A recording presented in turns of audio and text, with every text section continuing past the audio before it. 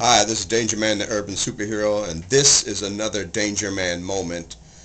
Today I just wanted to comment on the Lindsay Lohan, I call it saga, as it continues. On Friday, yesterday, Lindsay Lohan was ordered to jail without bail for 30 days to come back on October 27th to appear back before the judge. And probation people to talk about, because she was ordered to jail because of she failed her drug test. Okay, and so she was reported to the court Friday morning, and the judge sent her directly to the county jail in Linwood. All right, she was handcuffed and driven in a patrol car.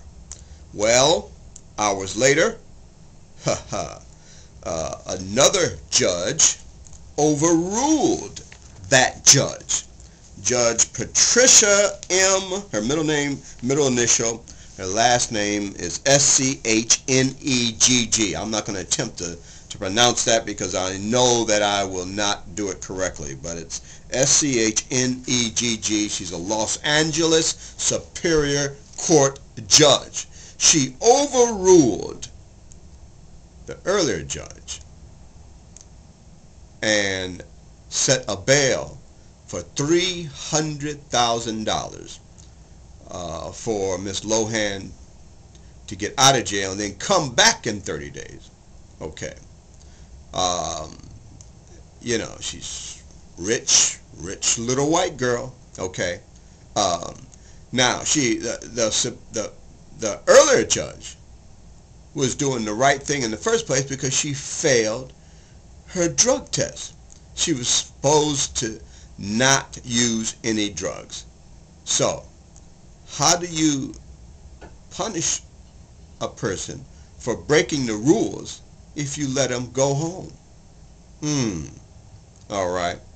So, this other judge, Patricia M, Schnegg, no, I am not happy with this, okay? Again, we're sending out the wrong signal, the wrong message in the judicial system, that there is preference if you're rich.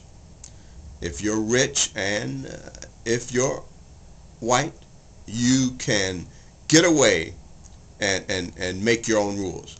All right, she went to the jail in the back of a police car and left the jail in 2 Cadillac Escalades. Which Escalade was she in?